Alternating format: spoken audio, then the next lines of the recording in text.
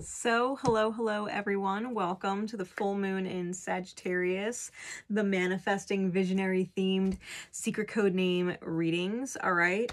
This is secret code name White Stallion. All right. For those of you who are unfamiliar with how these work, they are purchased by individuals via my Etsy shop. All right. And once they're purchased, I let them know I got them and their secret code name is fill in the blank. All right. In this case, it's White Stallion. This is their personal reading. All right. This is their personal reading. The beauty of these secret code name events is that you may resonate to one of the secret code names, okay, in divine time whenever it crosses your path, which means there is most likely a message in here for you. All right. So today, I am using my Psychic Tarot of the Heart deck and my Wisdom of the Oracle cards to get an idea of what the actual vision is, right? What's going on in the mind's eye and the third eye. Then I'm using my descriptor deck, right? It's an energy descriptor deck. I created it myself. It's my deck. It's nowhere else in the world. I'm the only one that's got it for now, right? It may or may not end up hitting my Etsy shop at some point. And that is to get an idea of what energy you are manifesting from, right? So your vision plus your energy equals the manifestation. And I'm using the Wild Unknown Tarot to get some insights into that. And then I'm pulling from the Universe Has Your Back deck in order for some guidance to come through at the end. Okay, also, for those of you who follow me on Facebook, all right, be reminded I started a new page, Energy 22 by Nicole Myths, all right, on Facebook for the strict purpose of announcing any new items and services that I have in my shops, any flash sales that I offer, and the different secret code name events, whether it's the moon events or the divine duality events. Okay, I didn't want those types of posts pushing down the other posts on my feed, right, my primary page, and vice versa. So I created a separate page so that everything that I do and offer will be on that page. Okay, you can find it on Facebook by putting in the @ symbol Energy22. It's the same as my Twitter account. Okay, it's just on Facebook, so that you can keep track of all the things that I offer and not lose all of the different things that I put out on my primary page, like readings and motivational stuff and cards and astrology and all that wonderfulness on my main page. Okay, so with that said, secret code name White Stallion, let's get into it. All right, so what is the vision? What is the vision for secret code name White Stallion and those who would be drawn to the secret code name in divine time?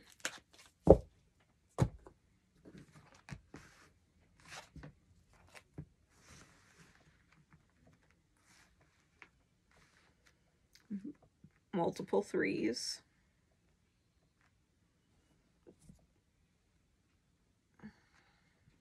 What is the clarification energy, please?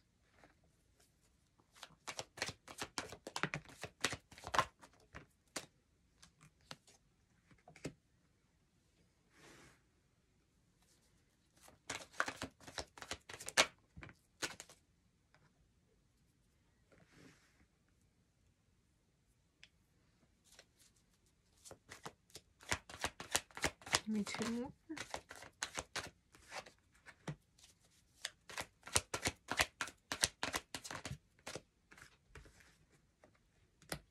Okay. What energy are they manifesting from? Where is their energy at?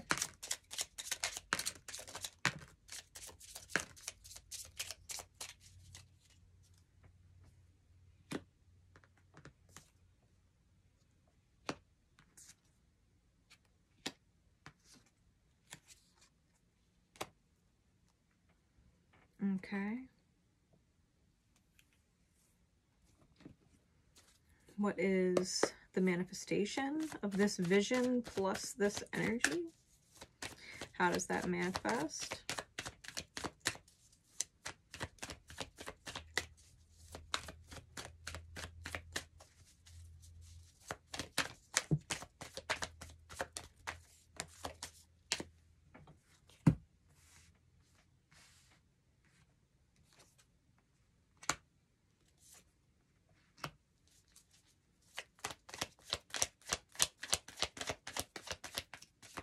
One more. Okay, 2 more.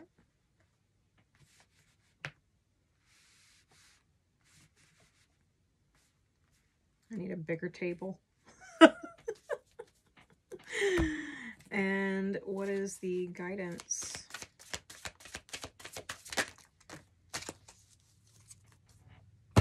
Okay. So white stallion.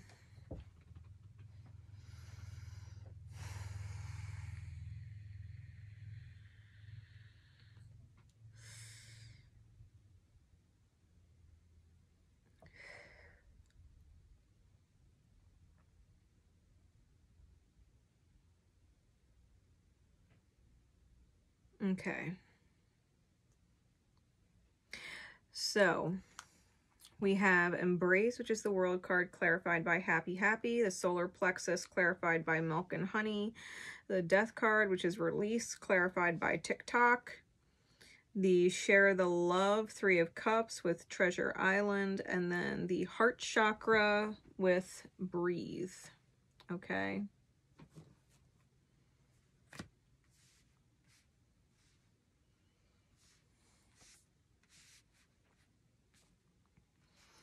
I'm feeling like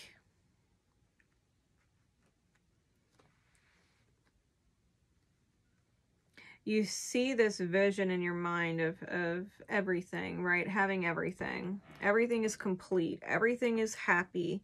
Life is sweet. You're confident. You're excited about life, right? This is the vision that you're holding. And then there's this thought that sneaks in that says, yeah, but it's only a matter of time.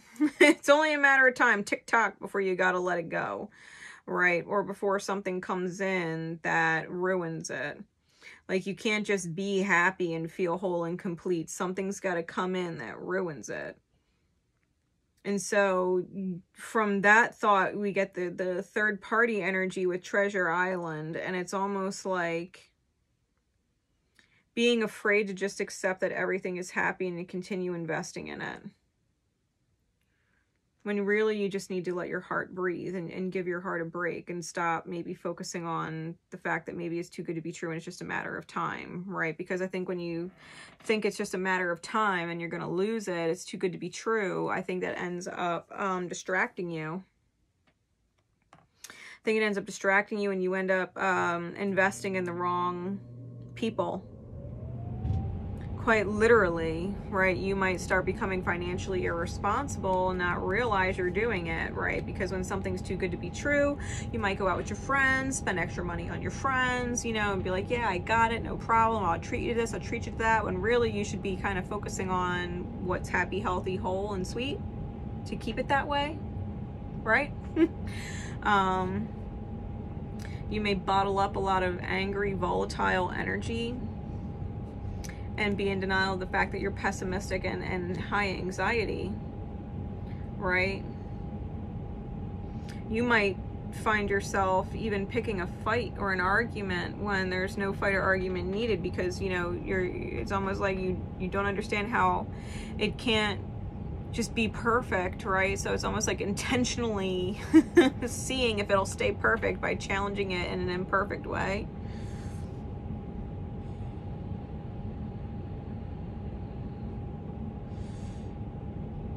By testing the stamina of a relationship or the endurance, right? If you think about stallion energy, right? Horse energy is about endurance and stamina.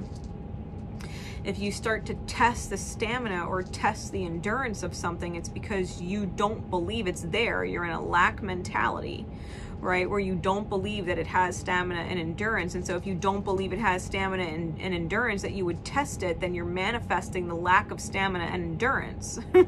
That's what you're manifesting then, right? You got to believe that it does have stamina and it does have endurance and not feel the need to test it.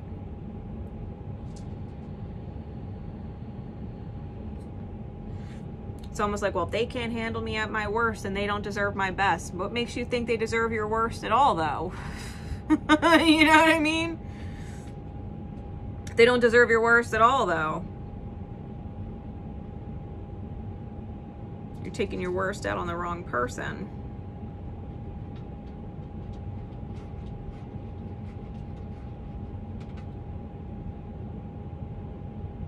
Because that's where I'd be coming from. If I were like this milk and honey, happy, life is complete, everything is good and worth being excited about, energetic person in your life, and you started testing me, well, if you can't handle me at my worst, you don't deserve my best type test, I'd be like, yeah, but I don't deserve your fucking worst. So why are you giving me your worst? I don't understand why I have to deal with your worst at all. Like, why is your worst even there with me? You know, like, no, don't test me. I'd be pissed. Like, don't test me. Don't question my stamina and endurance and my ability to keep moving forward and deal with you at your worst type shit. I don't fucking deserve your worst.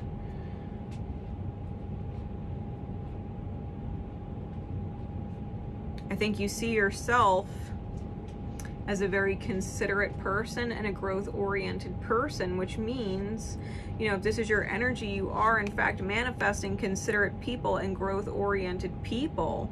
But you've got to be able to release these shadows that you're manifesting from. Okay, because ultimately what results, we have the Star card with the Nine of Swords in the reverse. So you go through this great healing, right, where there's no anxiety, no nightmare scenario. You have this great person in your life, right? And then you get trapped in your head and wonder if you're weaving the right story, right? Double eights, Eight of Swords, Eight of Coins. You get trapped in your head and then wonder if you're manifesting the right story. And so your thoughts start to spin and they become toxic. You're in your own mental prison, right? And you start making efforts based on that mental prison. And then we get the Emperor card with the Five of Wands and the Seven of Coins, and you start picking fights because, you know, inner conflict, and it's not enough. It's not enough, right? You're eclipsing your own light, right? We have the shadow of the moon blocking out the sun. Your divine masculine energy. Your energy comes out conflicted. Your energy might come out petty. Like, why isn't it good enough? Like, this isn't the result I want. But I think you're spinning it in your mind more than anything else, right? So listen, your guidance. The more energy and intention I bring to my faith, the more fearless and free I am. Hummingbird energy is about enjoying the sweetness of life. Just simply enjoy the sweetness of life. The hummingbird doesn't find a flower and say that nectar's not sweet enough and pick a fight with the flower. It doesn't, you know what I mean? The flower's like, I'm just being a beautiful flower and I'm being nourishing, I'm being sweet. Like, what the fuck you knocking me for?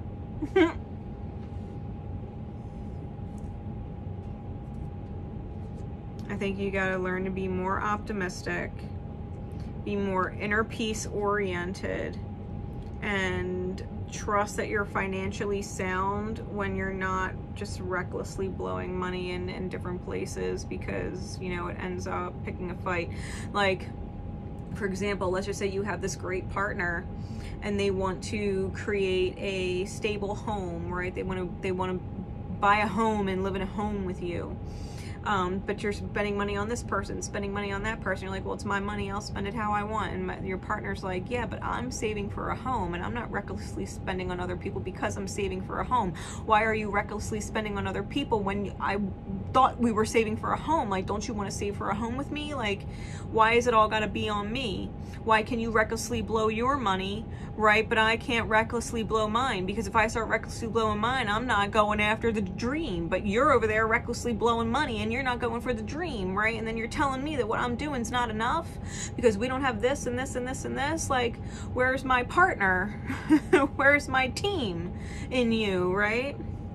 As an example. allow it to be whole and complete and get excited about what you're building instead of focusing on, well, it's only a matter of time before it falls apart, when your own actions might be creating the fall apart. It's your own mental prison, right? It's your own mental prison. You're angry at yourself for not doing better and then taking it out on your partner like they're not doing enough, when really you could be doing better, right? You've got to come forward with stamina and endurance and be able to be responsible with your partner.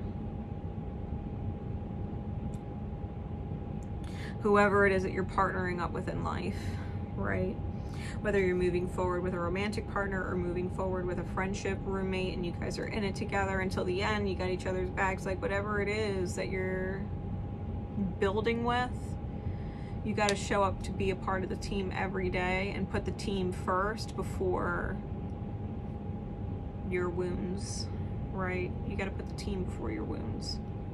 You got to put positively aligned thoughts, optimism, and focus into what you're building, into the happy, wonderful that you don't want to just, you know, leave and pull out from the rug under you one day, you know?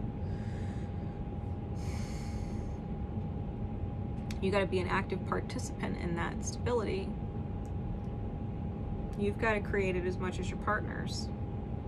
Okay? So with that said, I hope this has given you some perspective on how you manifest, right? The manifesting visionary that you are, so that you can make corrections and just simply enjoy the happy, stable, beautiful, complete, sweet life that you want, by allowing your heart to just kind of breathe and refocus, right? Refocus. So drop a like if you haven't already. I appreciate it. It helps my channel grow. Leave a comment. Let me know how it resonated, especially if this wasn't your actual code name and you resonated to it in divine time. Let me know how it resonated with you, and know that my love and support is with you always, and I will see you again soon. Take care.